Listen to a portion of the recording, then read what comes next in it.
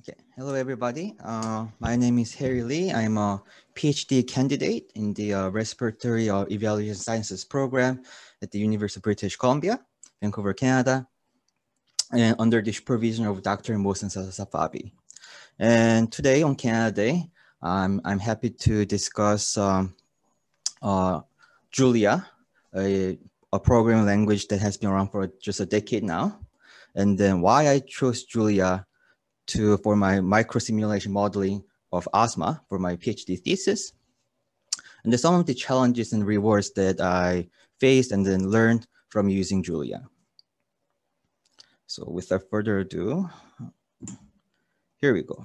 So everybody loves R. I love R. I've been a long R user.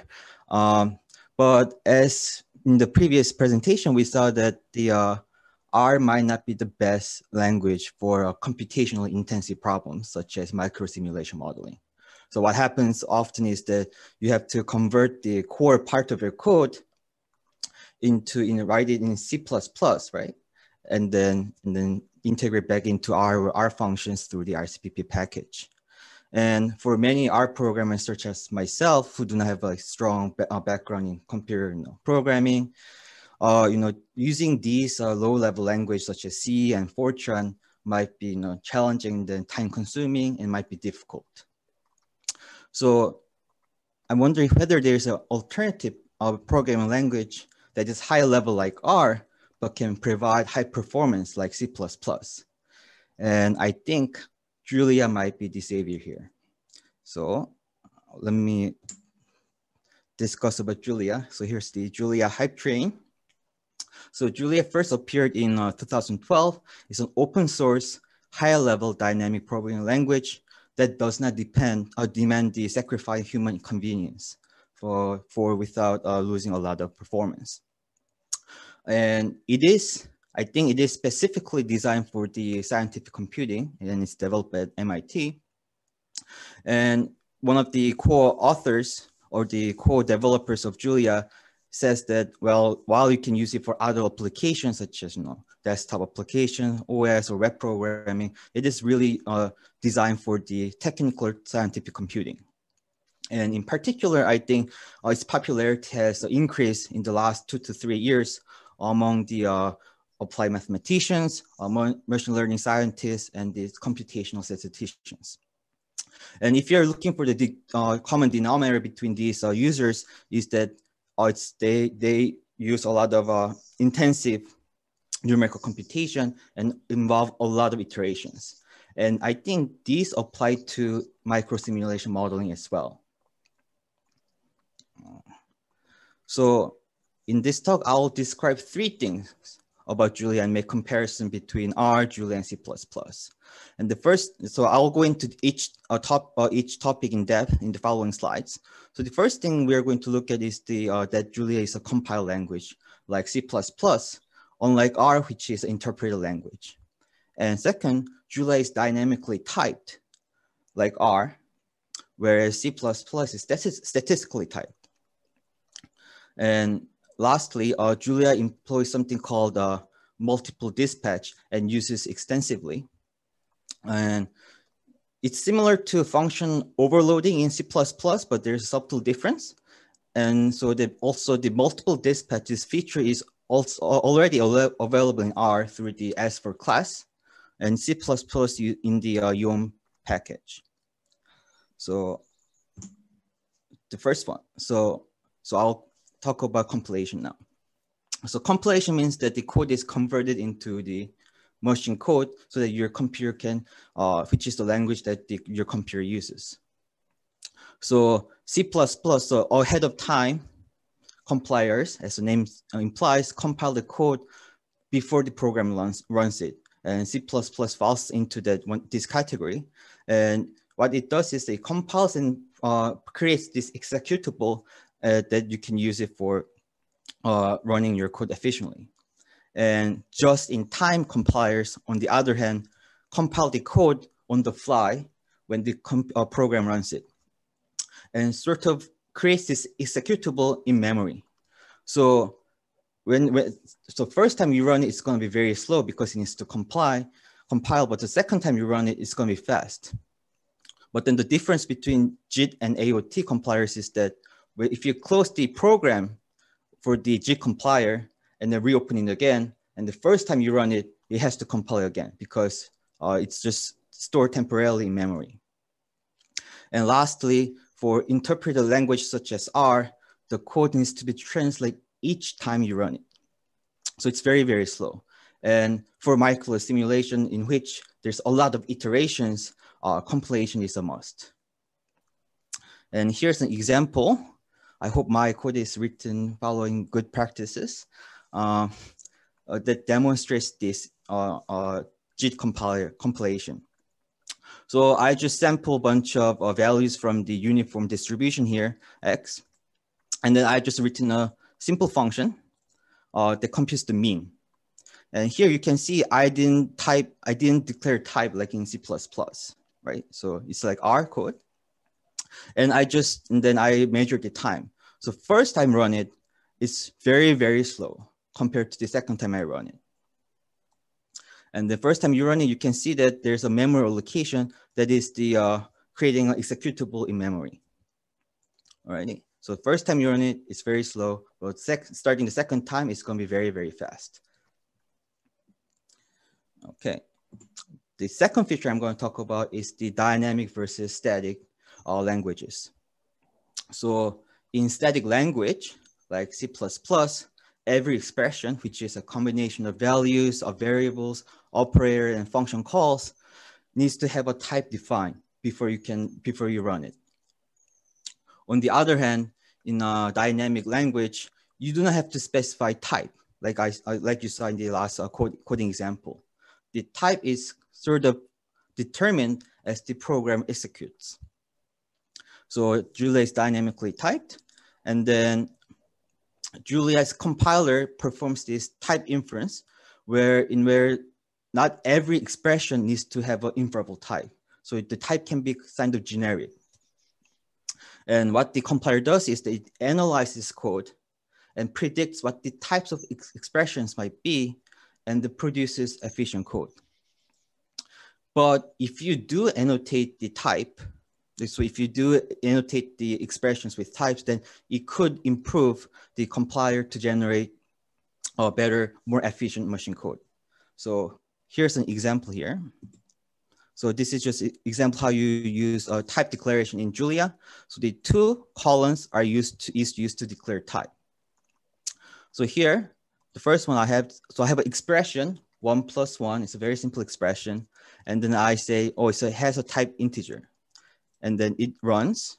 Second time, so for the second one, I didn't declare any type. And then it says it's a 2.0, which is a float, type float. And for the last one, I say, oh, this expression must be a type of integer. And then I get an error here, type error, where it's expected integer, but the value that this expression execute is a float. Okay. This is a very simple example. A more interesting example is here. So it's the same example about computing the mean, but this time I type the input. So I say the input now has to be a vector of float. So what you can see is that once I annotate the type, the performance is same as if you just run it second time, right? So first time you run it, it took 0.022, but then once it's annotated, this performance is similar to the second time you run it. Alrighty. And lastly, I'll talk about multiple dispatch. So multiple dispatch simply means that the function can have many methods depending on the input types. And it's similar to function overloading in C++, but there's a subtle difference. So the overloading is based on the static type of the input so that the method is chosen at compile time, right? On the other hand, multiple dispatch is based on the dynamic type, meaning that the method is chosen at runtime. And this can be useful because the actual input type you have might be different in runtime. So without further ado, maybe I'll give a simple example. So suppose you want to write a generic function that computes the quantile of a distribution. So in R, without using the multiple dispatch functionality, you would have to write many if-else statements to account for different distributions like QNIF, QBinom, QNorm, QPOS, and so on.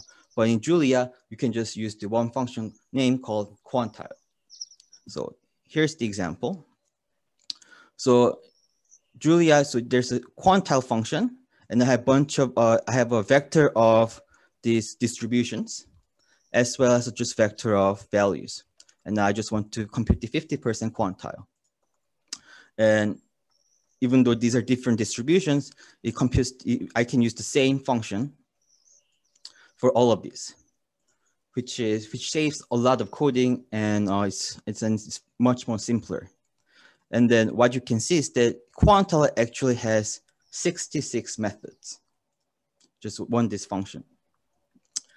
And another example following our toy example here. So I create two functions for the same, two methods for the same function, compute mean multiple. So here, first one takes the input vector of float, the second one takes the vector of strings. And then when I look at I can see the methods that this function has. It has two methods as expected, one for the vector of string and vector of numeric values. Alrighty. So what's bad about Julia? Well, not many people use it, and then Julia is still in infancy. So there are many packages that they're missing right now, and which you might need for your microsimulation modeling. And then in annual Julia conferences, those Julia developers talk about the bad things about Julia, and those talks are titled "What's Bad About Julia?" So they're being very honest, and then they talk about how they're going to address them. And maybe the most important issue might be that integrating Julia into our package might be a little difficult, and that's been my experience. So why is that the case? Well, first of all, I want to say there are packages that can provide an interface to Julia in R. So you could use those packages to wrap a Julia package into an R package. But one feature of the Julia is that it's a just-in-time compiler. So the first time you run it, every time someone starts a new R Studio and then say, oh, library, this R package that contains Julia, then there might be a very high startup time.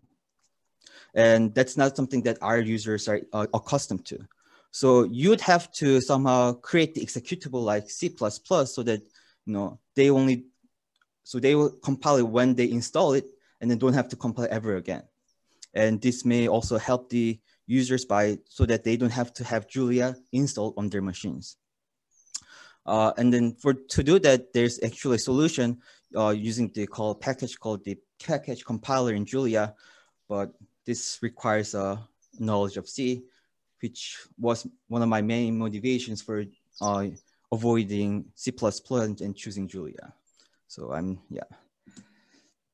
So here's my summary of journey of using Julia for the microsimulation of the whole disease modeling of asthma. I think Julia is efficient. So you can write code like as if you're writing R code, but then it's very fast. And I think it's a lot more readable and accessible than C++. I think many people would have not difficult time reading this Julia code if they're good experienced R users. And the other good thing about Julia is that many of the packages and the core packages are written in Julia. So if you know Julia, then it's really easy to go modify other people's functions, understand other people's function as well, which is not the case in R, because you see, if you want to understand package in R, that might be written in Fortran and C++, which prevents you from like modifying it easily. But like I said, the package system is not as rich as R. So on the bright side, I think it gives you a great opportunity for learning. So to implement everything from scratch in Julia, and then contributing to the ecosystem. And actually achieving high performance can be a little challenging, as it requires a very good understanding of Julia. And then, so there are many there are not many R or Julia users in our community. So I have reached out to the forums and so on, and then asked for feedback. And then one of the reviewer kindly reviewed my very long Julia code in depth because he was just bored. So I was very grateful to him. So in summary, Julia is a high-level dynamic programming language that can provide high performance and might be a good alternative to C, C++, or Fortran. These are low-level languages. If you want to explore more, there are two great packages in Julia for microsimulation modeling: SimJulia, which is equivalent to the Simmer package in R, and then agents for the agent-based modeling. Yeah, thank you. Thank you very much for a really interesting presentation. I hope in 10 years' time, when you're running the Julia R-HTA conference, you're not making fun of us too much for still using R. One question though about Julia, so it's very fast, it's excellent for microsimulation, but an advantage of R is all the statistical analysis tools. So if you're doing health economics, you can analyze the individual patient data, the published data, and do all your analysis and then do the modeling all in the same language. How is Julia at statistical analysis? So I think there are many packages missing in terms of statistics. So I have masters in statistics, and I know many great R packages, but there's simply many missing right now in Julia. So for my microsimulation modeling, I do not have to rely much on these packages like our statistical packages. So that was one of the motivations that I chose Julia.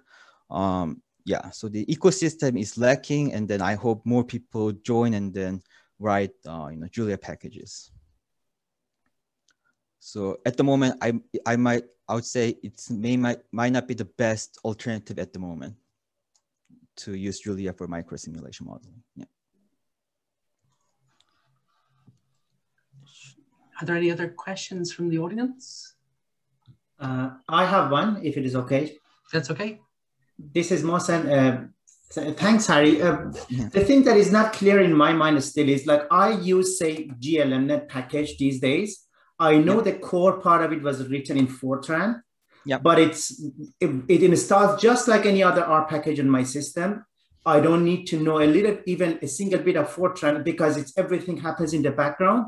So if you are using Julia as a package developer, what are you imposing on the end user? Do they have to have like a Julia running environment on their system? Do they have to know Julia? Can you write a seamless R package that does the Julia in the background without bothering the end user?